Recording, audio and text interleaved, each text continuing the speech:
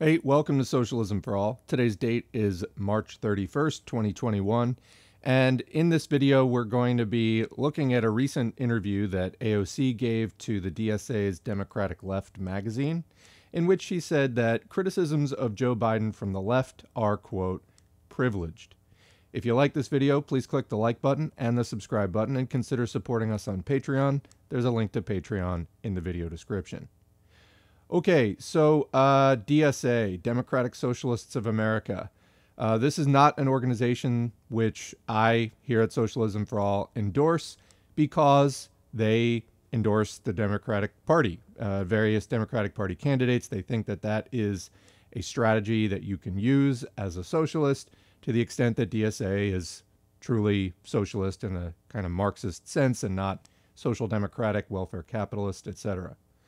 I would love it if I could endorse DSA if they were more of an actual socialist organization and didn't engage in class collaborationist nonsense as a just sort of general strategy as they do, thinking that you can work within and take over the Democratic Party. I think that Bernie Sanders had pretty much one shot at taking over the Democratic Party. It was 2016. You needed to just sort of like storm the gates before they had a chance to get their defenses up. They have been blocking these kinds of attempts for a long time. He failed to do that. And I think at this point, it should be clear that continued efforts to work within the Democratic Party are wasted time and effort. They're an insult to your intelligence, etc. That is my position. So let's get into this article. I'm just going to read the whole interview straight through.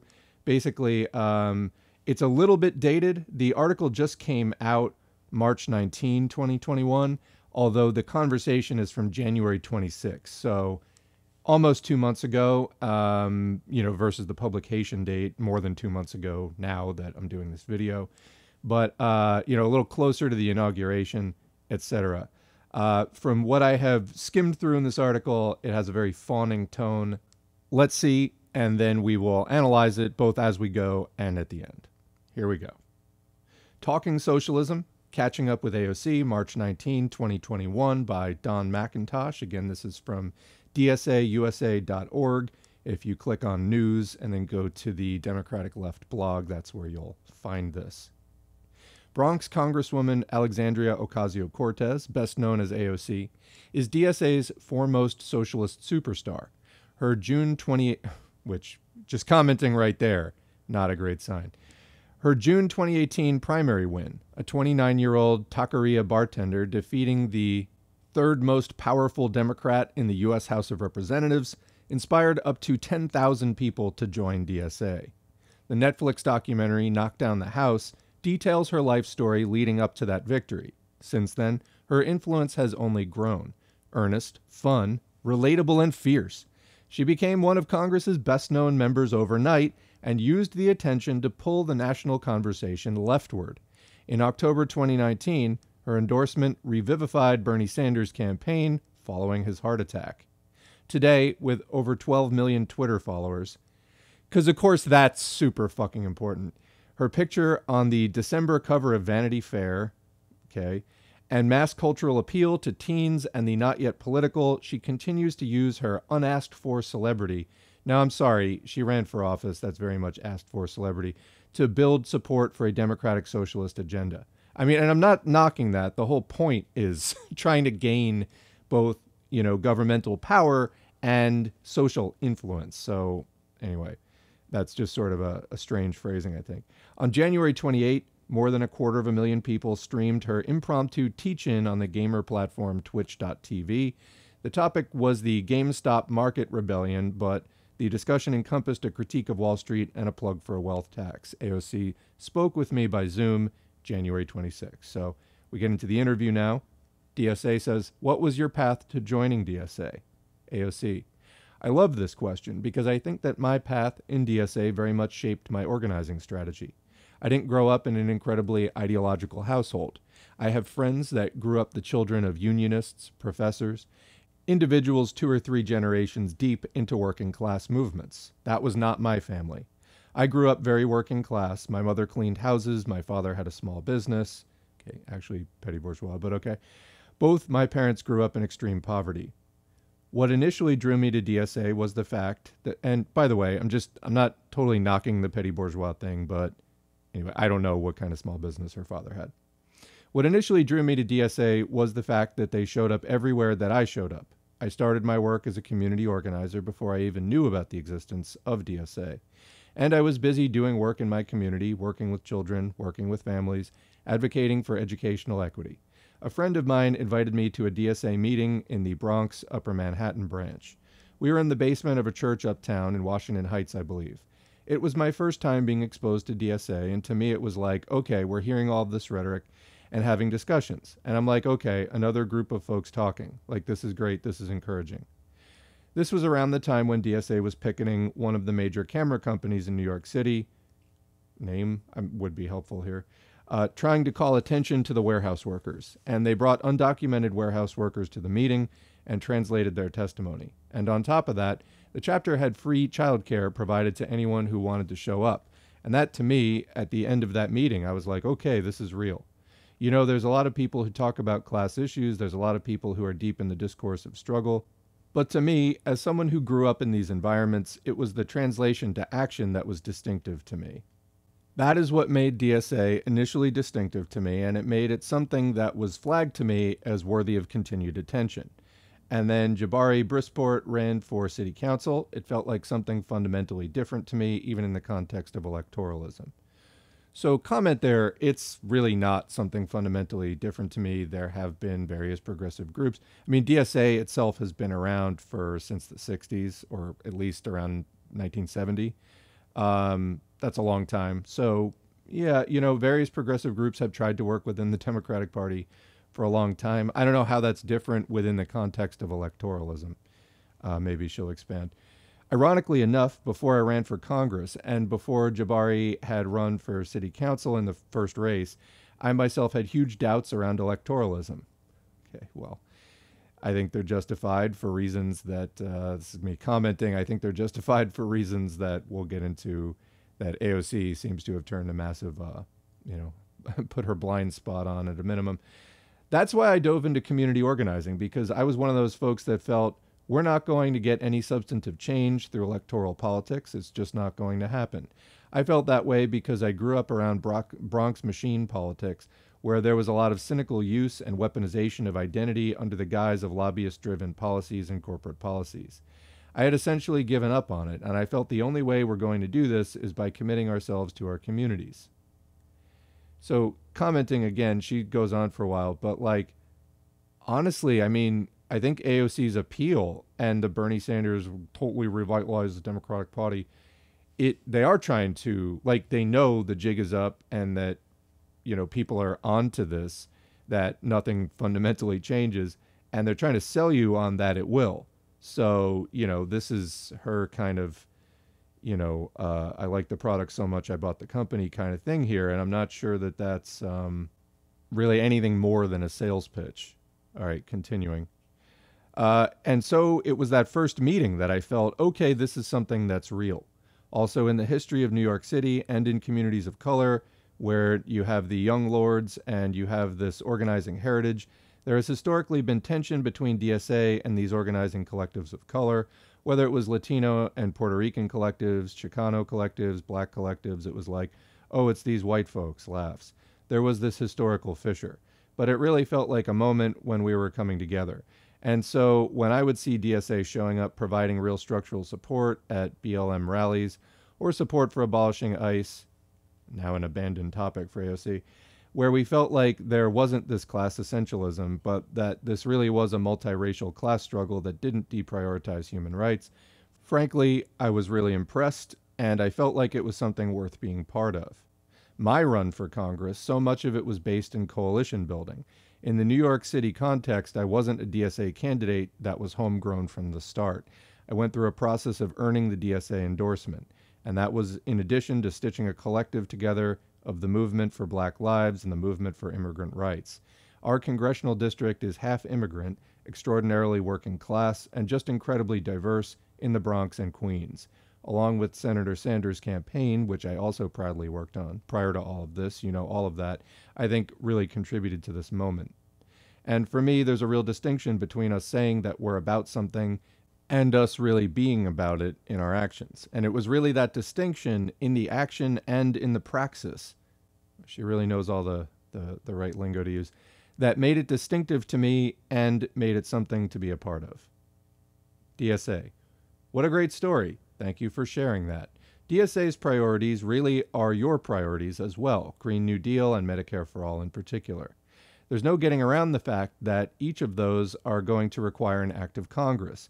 What is the most strategic thing that DSA members and chapters could be doing right now to bring that about?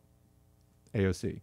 I'm a big believer in exercising a dual approach. First of all, I think you're right. There is no Medicare for all without an act of Congress. The thing is legislation after all. I think sometimes people fall into this trap of wishful thinking about a poll question, thinking that support is solid and that it is unsusceptible to the propaganda of corporate lobbyists and the health insurance industry. I think the first thing we need is real honesty about the work to be done ahead of us. There are some issues that poll really well, and the polling is concrete. There are other issues that poll one way or another, and the polling can really fluctuate with just one ad campaign.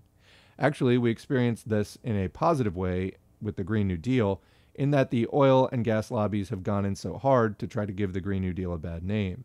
And even after the total hammering that it experienced by the Republican Party, it still doesn't poll that poorly. However, one thing that we do see is that even in areas where it may not poll as well as we would like, what we find is that it's highly susceptible to positive messaging. Once we go in and either send organizers or have other forms of messaging and actually explain what the Green New Deal is, polling skyrockets for the issue. And so in terms of tactics and what's needed, I think we need to actually make the case for single-payer healthcare that is free of cost at the point of service. So commenting, actually the case doesn't need to be made anymore. It's already polling at an overwhelming majority, like 70% of the country is in support of it. And even a majority of Republican voters, you don't need to make the case anymore. You actually just need to go do it. Okay, back to the thing. And we have to say what we mean by Medicare for All, because as we know, there are a lot of cynical actors that try to add all these ellipses like Medicare for All who want it that make less than $100,000 a year. And that's why we have to engage in the work of organizing.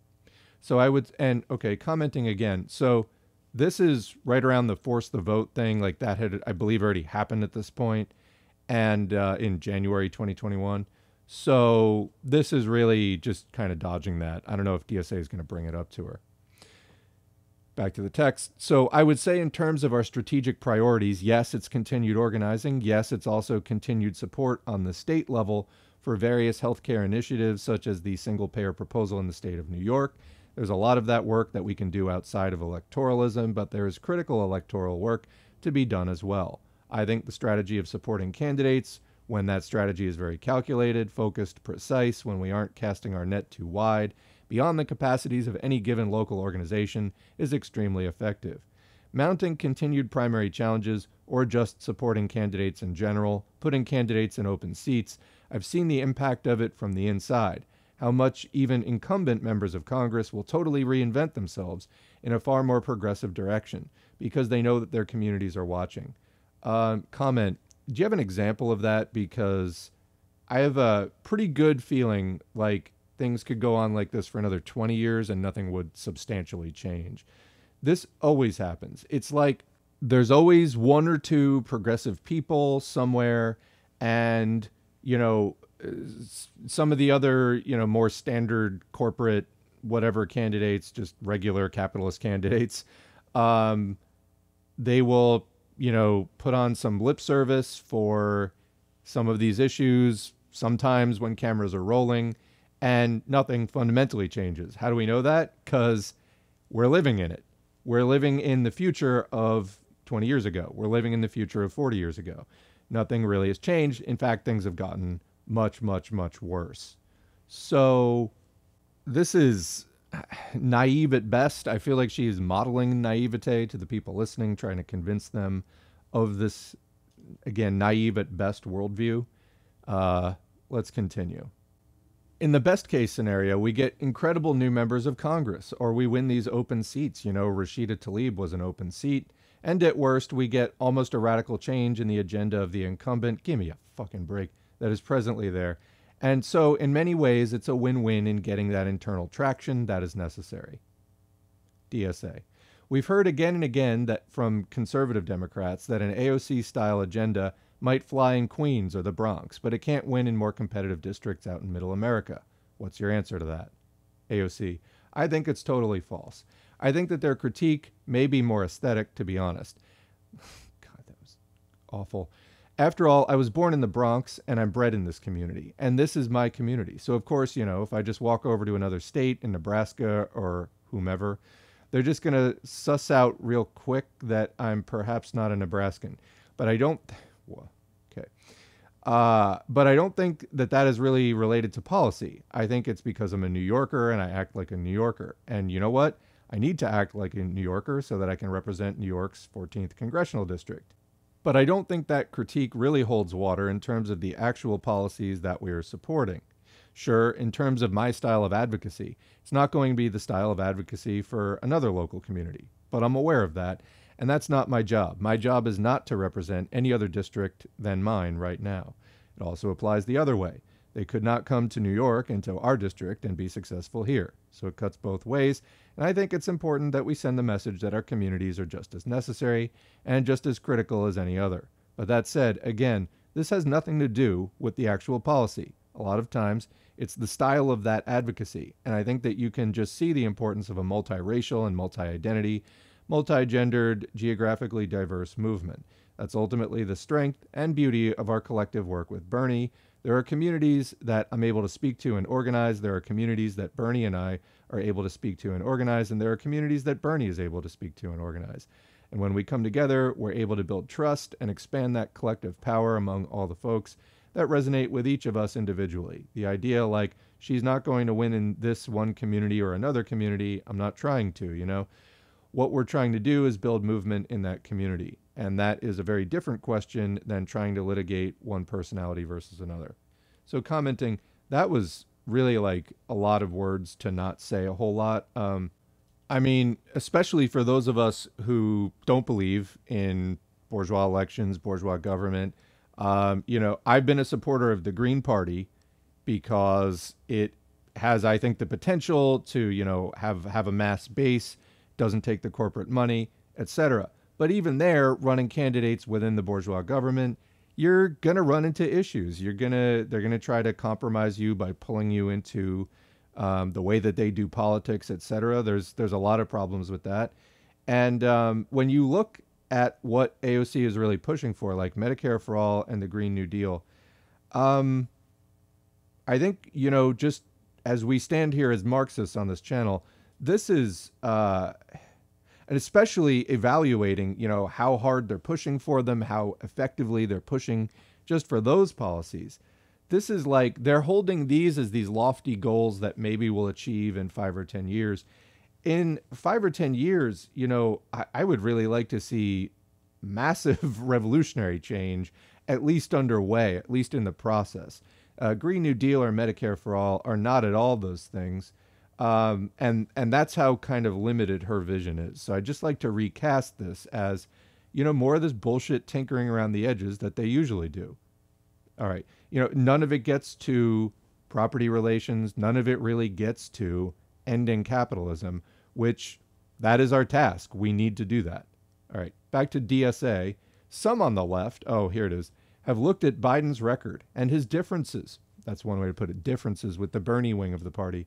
And they conclude that no progress is going to come out of the Biden administration. What's your view?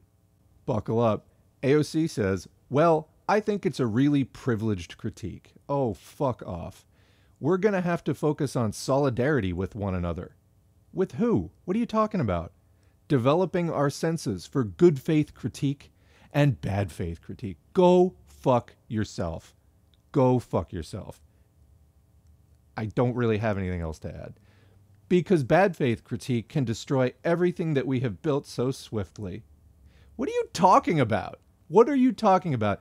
Fucking everything any progressive has ever done. Everybody from social democrats to fucking revolutionary anarchists, everybody on the left, the broad left.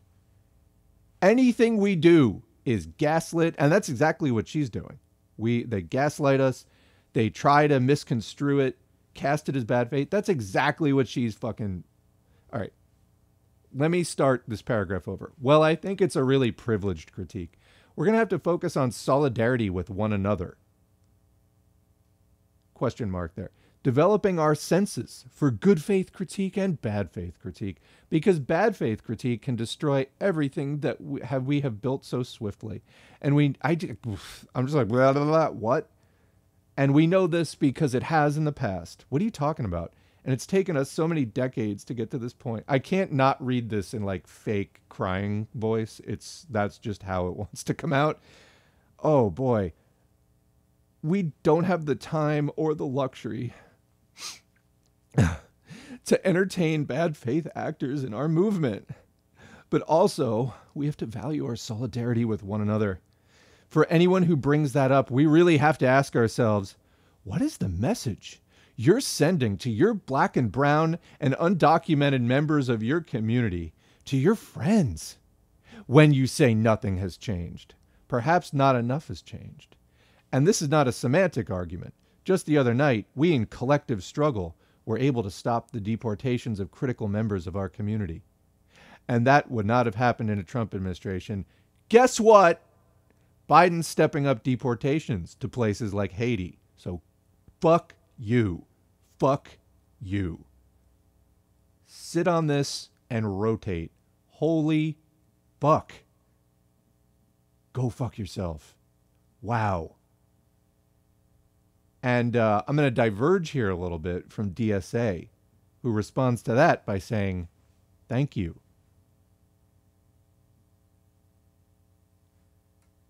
Okay, wow. AOC continues. They were just on the belt, ready to go, and you just cannot say that nothing will change. You didn't change the fucking system. Do you see that? That's the problem. If we want to keep, bailing water out of the damaged sinking ship, that's not a fucking win. You need to fix the hole in the side. That's what you got elected for, not this. So which is it? We in collective struggle, stopping these deportations, or like electing people to the Democratic Party to change things? She's just standing there defending the system and defending the status quo while shitting on your head, you on the left, you socialist. That's what she's doing here. Holy fuck. This is so bad. AOC has been getting worse every fucking time that she goes out. I made a video back in November, it was just a few months ago, where she gave an interview to the New York Times and said like, wow, it's so frustrating. Nothing gets done in the Democratic Party, blah, blah, blah, blah, blah. And I was like, hey, this has some promise. Yeah. Okay. Well, that went out the window for sure with Force the Vote when she refused to stand up for Medicare for All. And, so this just gets worse and worse and worse. Keep in mind, folks, she is making $175,000 a year as a Congress entity. So keep that in mind. It sure beats the taqueria tips. Okay. So AOC, they were just on the belt, ready to go. And you just cannot say that nothing will change. We can make the argument that not enough is changing fast enough. And these really are not nitpicking questions of semantics, because this is how the language that we use communicates to individuals. Let me back that up.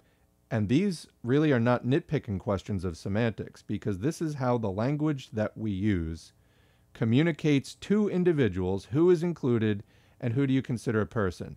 No, no, no. No, it doesn't. No, it doesn't. This is fucking harm reduction.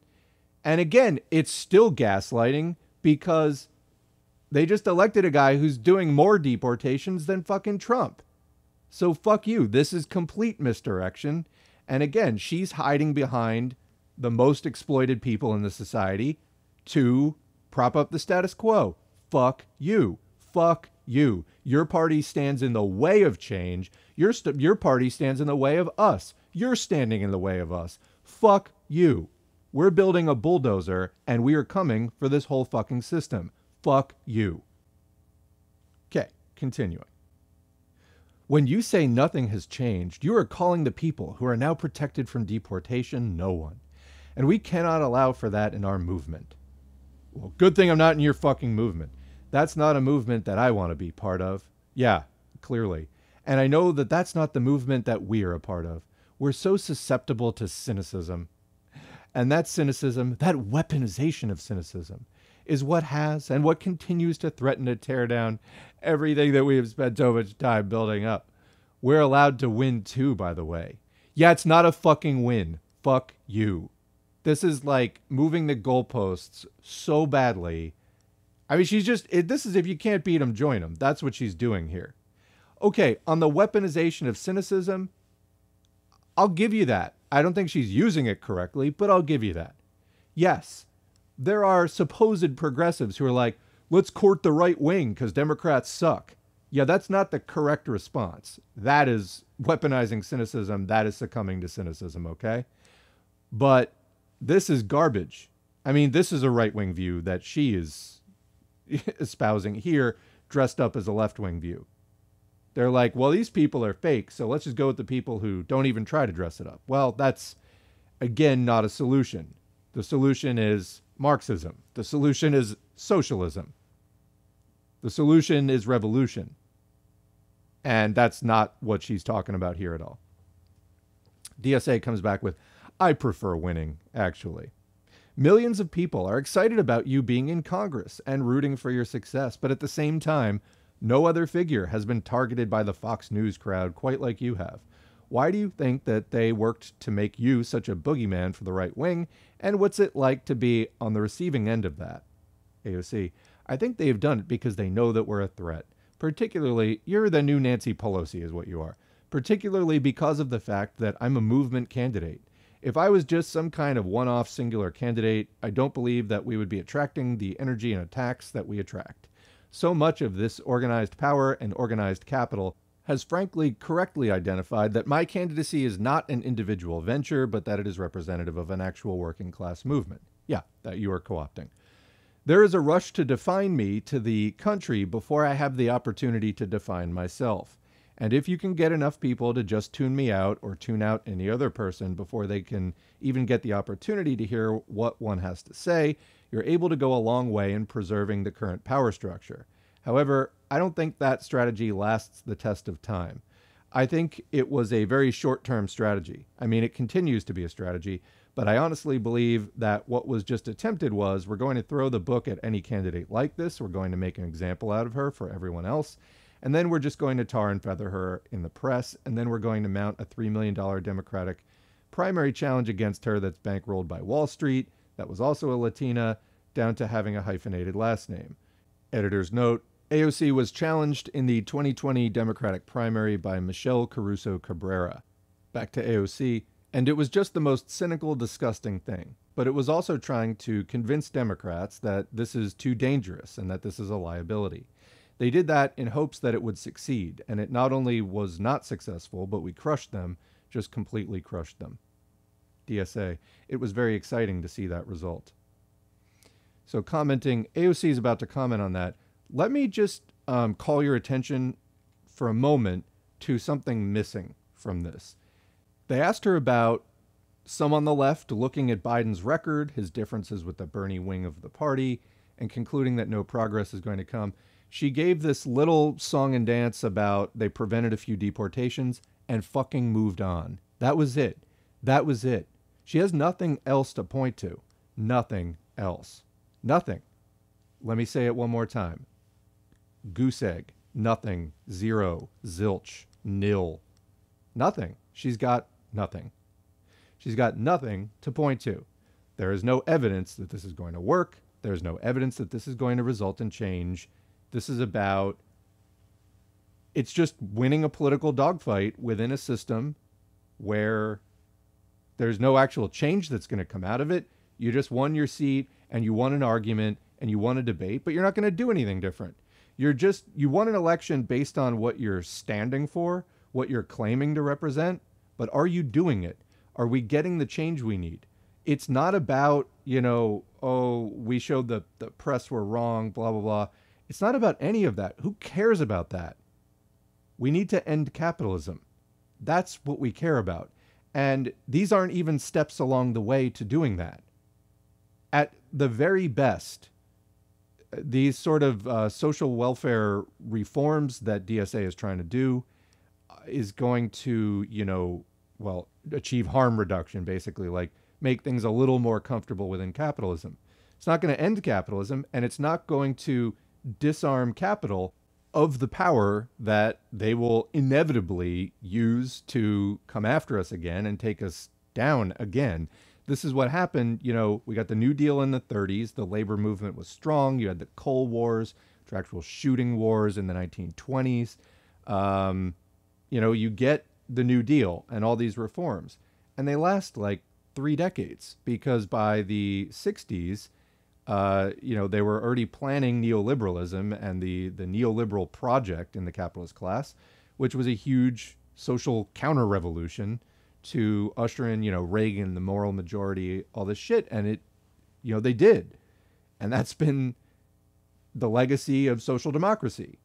This is what she's selling, and she's not even following through on like implementing it. So anyway, let's go on with the interview here. So DSA said it was very exciting to see that result. AOC said it is exciting because they weaponized all the cynical powers of trying to get someone of my ethnicity, trying to even confuse people in terms of the name, Caruso Cabrera versus Ocasio-Cortez.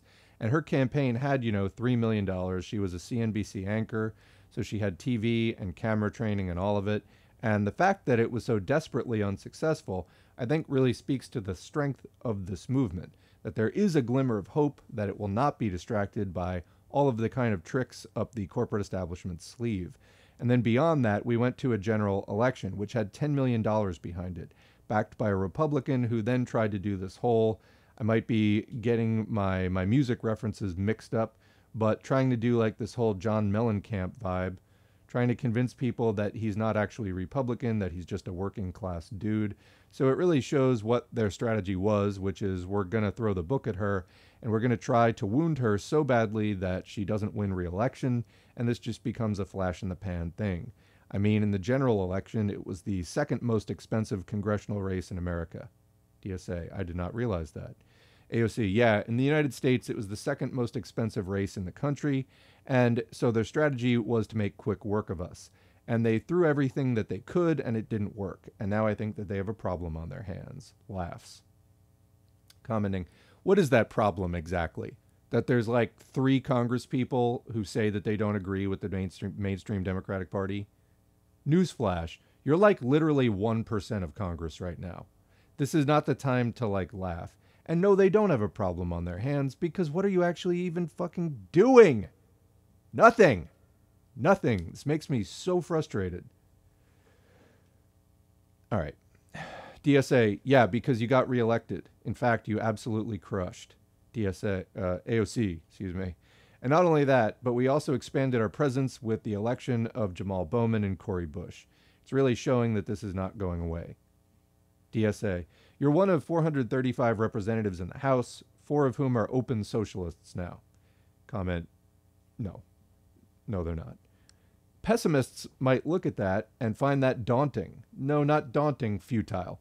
But you put on a recent Twitter video in which you listed all the specific things you personally got done in 2 years. You tried to do this in 2 minutes. It took you 4, talking as fast as you could. So for our readers, what are some of the most impactful items on that list? AOC. Well, for me, I'm already thinking about this term so far, things that aren't in the video, but have already been early wins. And by the way, this just speaks to talking about how nothing will change. We've already had really 2 very significant wins.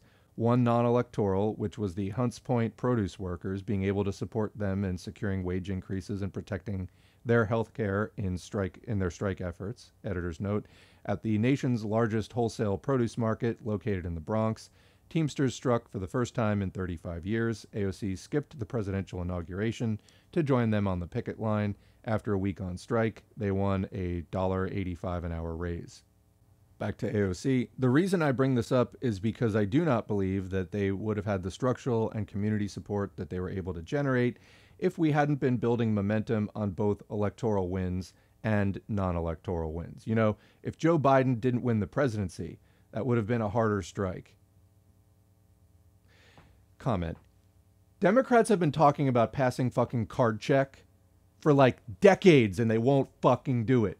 What is card check? I won't go into the details, but basically it's something that would massively simplify union elections and make it much, much, much easier to form a workplace union by basically eliminating the long delay that currently is in the process, which employers use to terrorize and illegally fire union activists. They won't do it. They don't even talk about it anymore. I'm sorry, this is disgraceful, trying to sell people this bullshit. And let me say, yes, I am on YouTube. I am not playing up my reaction. This is my genuine, sincere reaction, is fuck you. This is gaslighting. This is misdirection. This is manipulation. And this is your Democratic Party, including the so-called progressive wing. They're not progressive. They're certainly not socialists. They are a new face for the empire. They will lie to you. They will lead you around by the nose. They will let time go by. Nothing will change. Capitalism will go on. Globalization will go on. Empire will go on. Suffering and exploitation will go on. Nothing will change. This is not what we need. You know, I have a playlist on the channel where I react to different social democratic channels once in a while. You know, it's interesting to check in with current events and, you know, it's good for views, okay? So I do it once in a while. But these people are so fucking obsessed with, like, electoral politics. It's so superficial. And they don't know anything deeper than what's just going on in the last few years. And they accept this framing. It's just... All right. Moving on.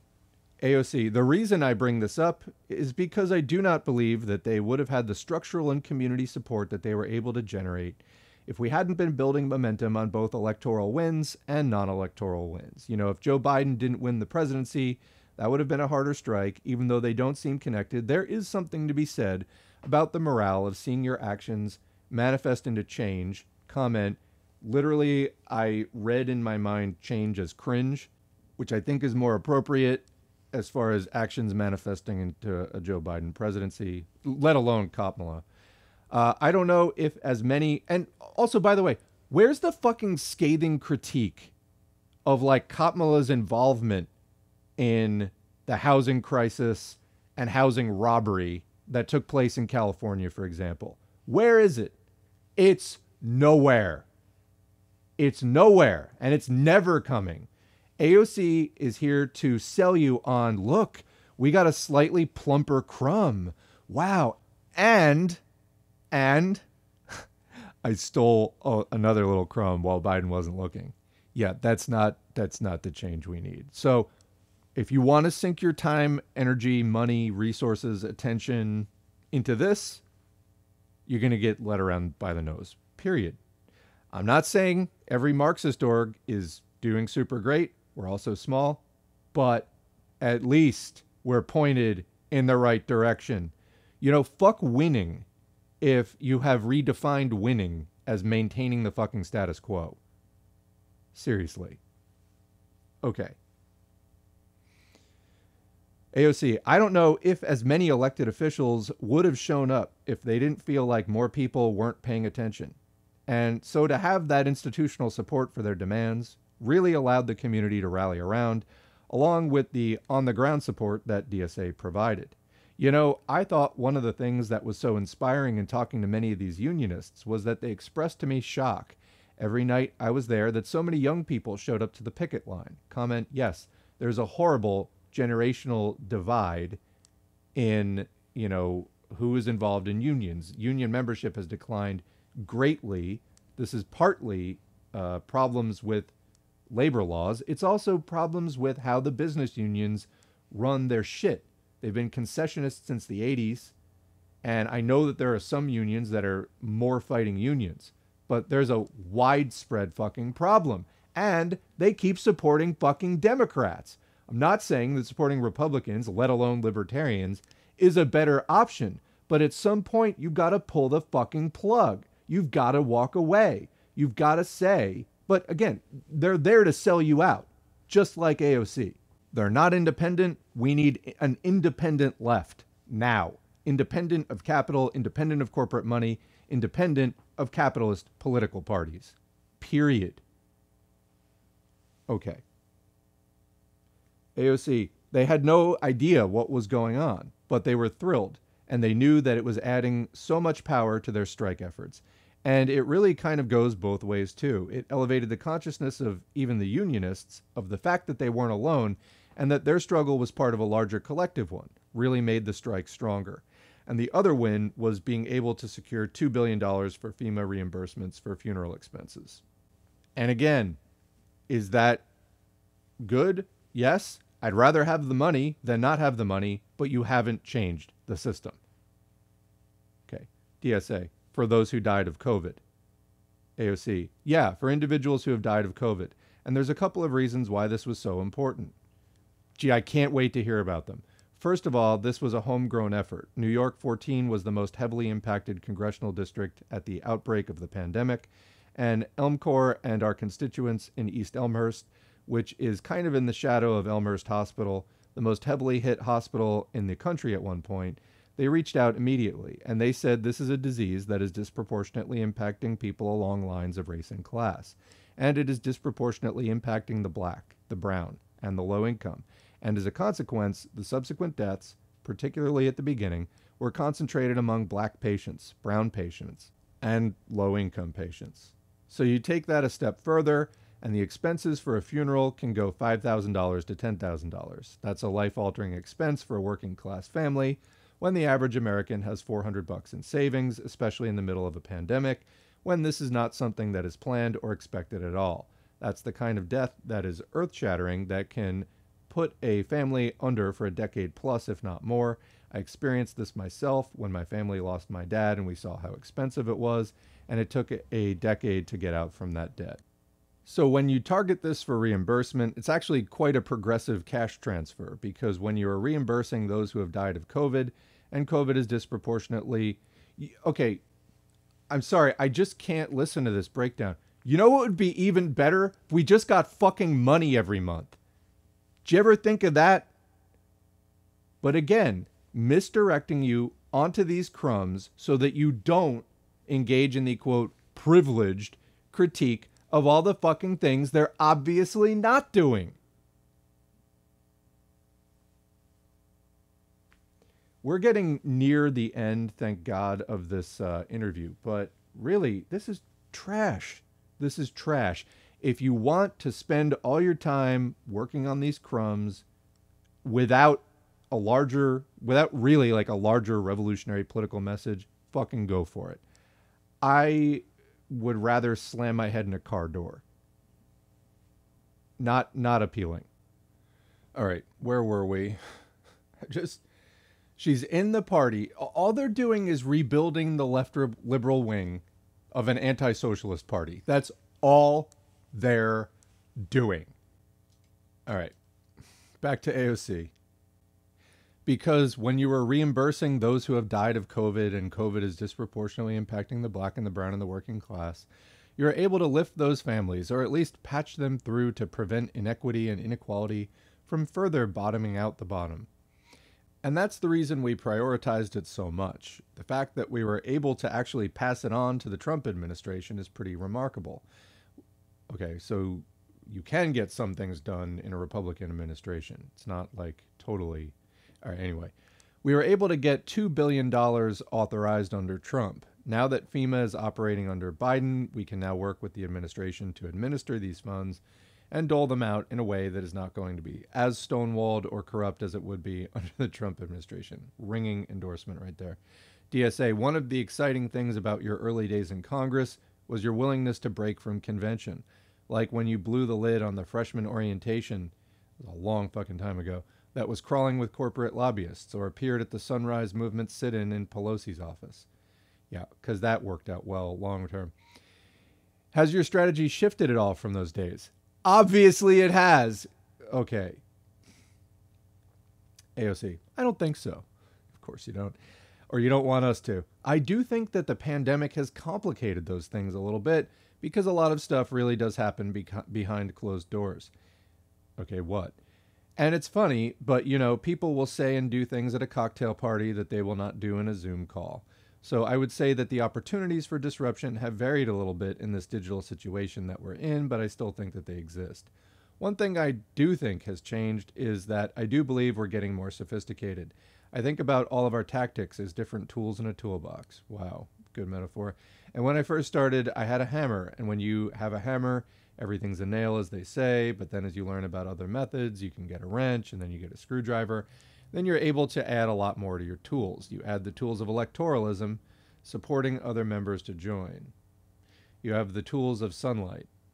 There's this one moment I'll never forget. We were going through the appropriations process, I believe in 2019 or so. And basically, this is how we fund the entire government. We go along and we fund each agency after the other.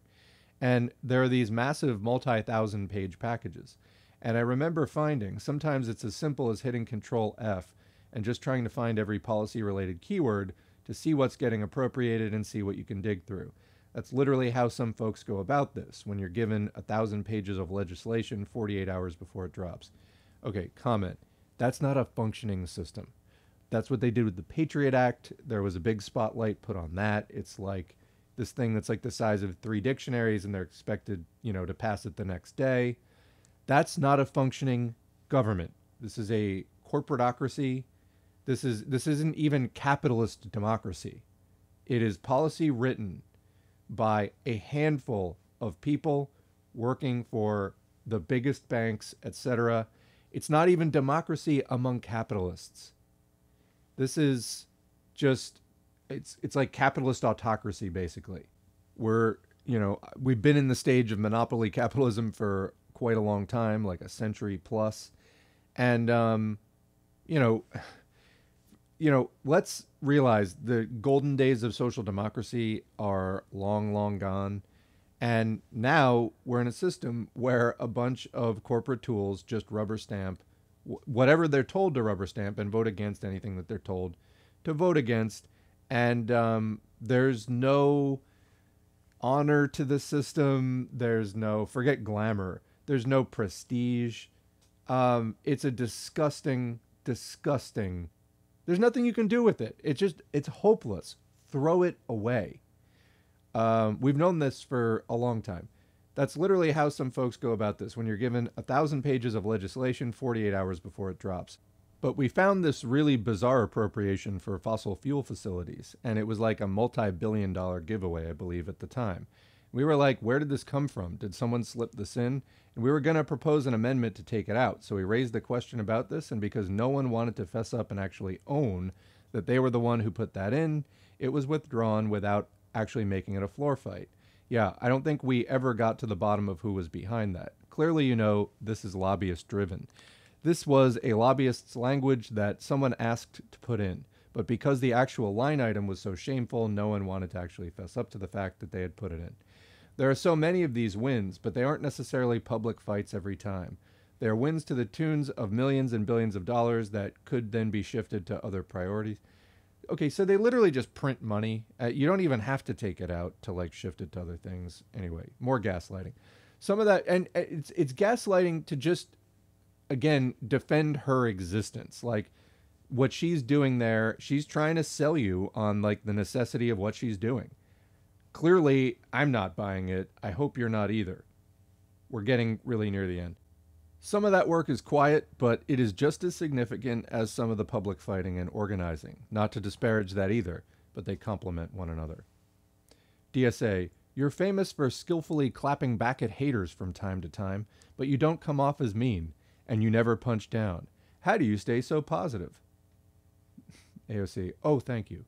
Well, positivity is an organizing tool, and I say that with so much earnestness. There's a reason why Jabari Brisport won. There's a reason why Zoran Mamdani Sorry, I'm reading this on like really small letters. I just couldn't really read that. There's a reason why Marcela Mitenas and Farah Souffrant Forrest, these wins that we had on the state level, why those candidates won. Look at them. They're relentlessly positive. They're people that you want to be around. And they're not cynical, and they do not engage in more socialist than thou. Yeah, probably because they're not even a little bit socialist. That would be my guess. And, you know, I don't like more socialist than thou either. There's a certain line. We're about Marxist unity on this channel. There's a certain line. I do think we need to stop some of the definitely more pointless infighting. But give me a fucking break. What you're doing is not socialism at all. They're just relentlessly positive. And I think that the most important thing that we can do in order to win, again, it's all about just this winning. Winning seats in bourgeois government here and there, winning a crumb here and there. It's not what we're looking for. That we can do in order to win is to be people and spaces that people want to be around. And that is our organizing priority. Comment. So I agree with that. I just think we should do it for socialism, not whatever the fuck you're doing. We have to make Medicare for all something that everyone wants to be a part of. Newsflash, they already do. You were resisting introducing the legislation. We have to make Green New Deal. Winning seats in bourgeois government here and there, winning a crumb here and there. It's not what we're looking for. That we can do in order to win is to be people and spaces that people want to be around. And that is our organizing priority. Comment. So I agree with that. I just think we should do it for socialism, not whatever the fuck you're doing. We have to make Medicare for all something that everyone wants to be a part of. Newsflash, they already do. You were resisting introducing the legislation. We have to make Green New Deal something that everyone wants to be a part of. I think people sometimes are dismissive of this in thinking that it's less serious than study. But who's going to join your book club if it sucks? Fuck you. Fuck you. You suck. You suck. And we are going to steamroll you. Fuck you. AOC. Fuck you. Who's going to join your reading group if they feel judged? The amount of just smarmy arrogance that she is modeling, I can't stand it. It's like nails on chalkboard. So the most important thing we need to do is to really create something, excuse my language, but that's fucking fun. Well, I'm going to end here. I don't have much else to say. What do you think? Leave a comment. You know, a lot of people are having fun ripping on social democrats, and we are organizing as socialists. And yes, there is some stuff going on that I think is needlessly hateful in the socialist world. Okay? It is. And I think that some of that stuff takes the place of more constructive outreach efforts. And I do think that there is some stuff that's very online and won't translate at all to the real world. But what AOC is doing here is just gloating. We're winning. We're winning. Again, take the Democratic Party, find a giant toilet, flush it. Flush it. It's crap. I really don't enjoy doing these videos. I consider this really just bad news for socialists. I like doing more feel-good stuff. I don't think this is inspiring. I don't think this is a win. I think that this is a win for the status quo. And with that, have a good rest of your day. And that's the video. Thanks to our current patrons whose names are on the screen. If you'd like to get your name on the screen or just support us financially, you can go to patreon.com/socialismforall and sign up for a monthly donation. You can also follow us at facebook.com/socialism4all. Used to have a page at FOR all, and it got throttled to death by Zuck. Here on YouTube, please click the like button, subscribe button, and the notifications bell. Please leave a comment if you can, and please share our video wherever you're online, your Twitter feed, your Discord servers, Reddit subs, etc. All of that helps more people to see this content, whether it's in the YouTube algorithm or just posting it on other sites. All of that's helpful. All of you out there supporting and promoting this content makes it all go that much more smoothly. We need to end capitalism, normalize talking about socialism today, and it's really kind of our only hope for a better tomorrow. Thanks for all you do, and we will catch you in the next video.